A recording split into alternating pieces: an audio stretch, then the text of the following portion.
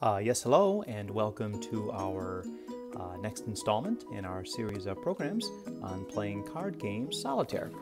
We have an item here from an M. Gargan.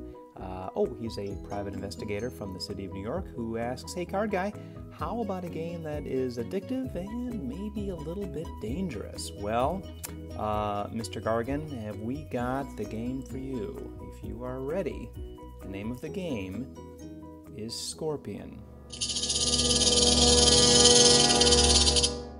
Well, let's give it a shot, if you dare. But first, a quick overview of our deck.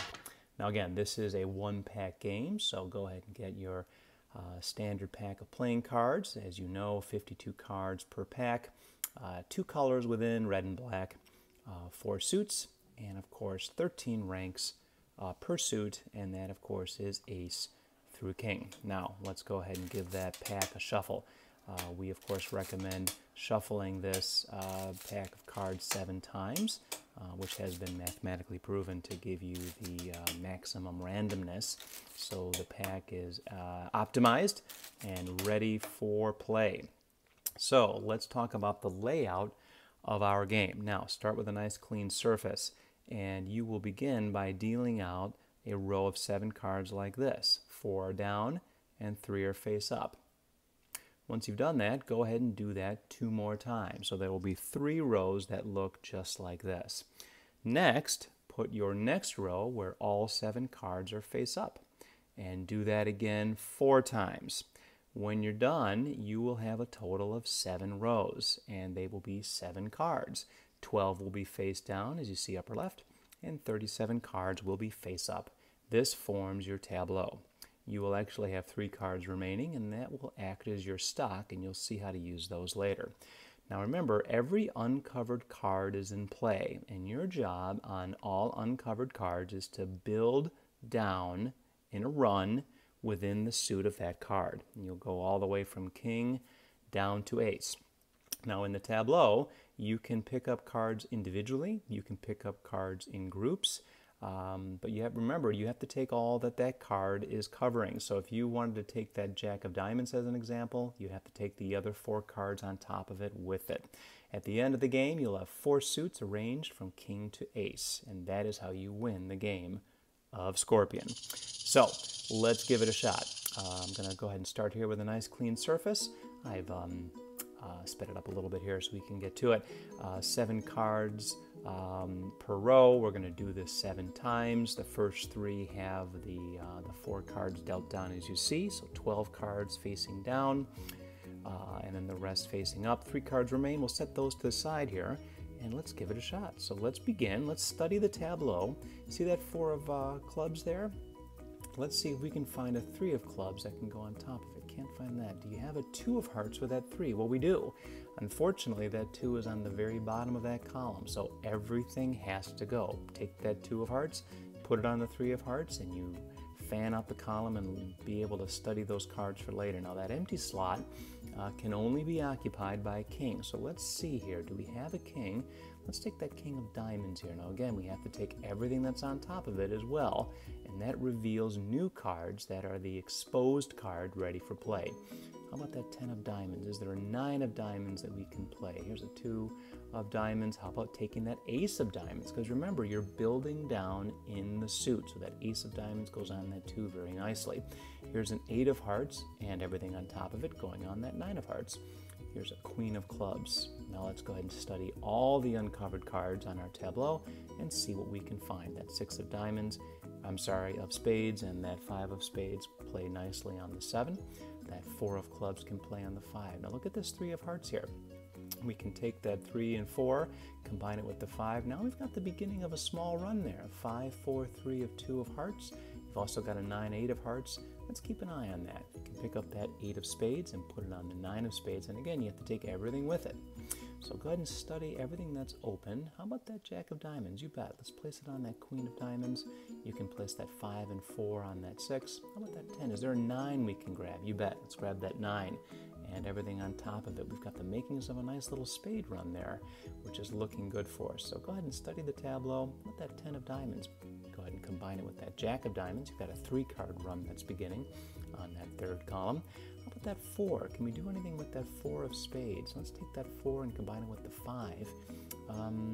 Put the ace on the 2 is a good move. What about that 5 of hearts? We can combine with that 6. So you can see sometimes these runs get a little long, but that's okay. As long as you've got the table space, you definitely have the mental acumen to manage all these cards. So now take that 2 of diamond column and place it on that 3. And remember, you have to take everything along with it.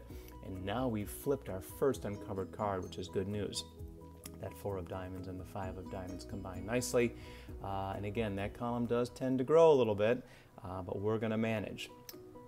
Okay, Queen of Spades. How about that Jack of Spades? Let's take that card and everything on top of it and move it accordingly.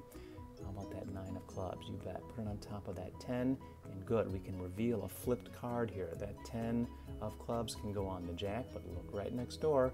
What's waiting? We're going to put that Jack on that Queen very shortly. There we go. Now we've got a Jack and a 10 and a 9.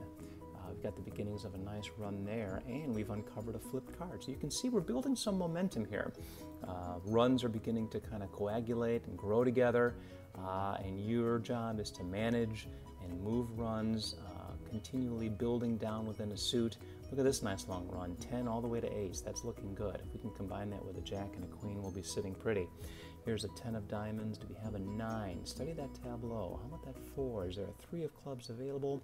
Is there an ace of clubs available? Okay, we're out of moves at the moment, so that means it's time to loosen things up with one of our cards from our stock. Where's the best place for this king? Place it in a way where maybe we can grab that Queen of Spades. Do you see it? So let's place that somewhere where then we can grab our Queen of Spades run, place it on top of the king, and now we reveal the flipped card. And this opens up a lot of moves for us. Now that 7 of diamonds can join its partner. We can take that Queen of Hearts and everything that's on top of her and place it on that King of Hearts. We've got an empty position now. And again, that empty position can only be taken by kings. So let's take that King of Spades and claim that empty position. And now we pause a moment. We look at our tableau here. Okay, let's use our card from our stock here. Only one left here. Let's make this one count. We've got a King of Clubs, and there's also a Queen of Clubs run on your left if you see it. So let's park the king here. Let's take that Queen of Clubs and everything on top, place that column, and now we've got a new card to play with. We can move that Ace of Spades to the 2. Now we can move that 6 of Hearts right on top of that 7. And look, grab that 7 and put it right back on that 8. So you can see we're filling in some gaps. We're growing these runs within suits, every rank in descending order. Got the 9, the 8, and the 7 of clubs. We're beginning to consolidate and organize. Now that 5 of diamonds, we've got a long column here to manage, but we can put it all together right on top of that 6 here. And now we can pick up that 2 of spades and join it to the 3. And this is good news because now we can reveal a flipped card and put that 3 of clubs where it belongs, right on top of the 4. What can we do with that open position? Well, do we have any kings that are available here? Let's do some organization here and move that Queen of diamonds onto the king. That's looking favorable here. Very favorable. What we should do now is claim that empty slot here, take that king. This is a nice run from king all the way down to 7. And then you can pick up that 6, and look at this. We've got one entire run from king all the way to ace. We've closed out that suit. That is good news for us. We only have 3 more to go. We can take that 10 of spades and put it on top of there, and look at that. Another suit closed. We've got 2. 2 out of 4. It's feeling pretty good. What other moves do we have here? What do we need? Well, we're kind of in a locked position here because remember, we need a 9 of diamonds, we need a Jack of hearts. There's only 2 cards left. Can you guess what those cards are? I certainly can. Let's flip them and see. Look at that. We are only 2 cards away. 2 cards away from having won the game. And well, that's how addictive this game is.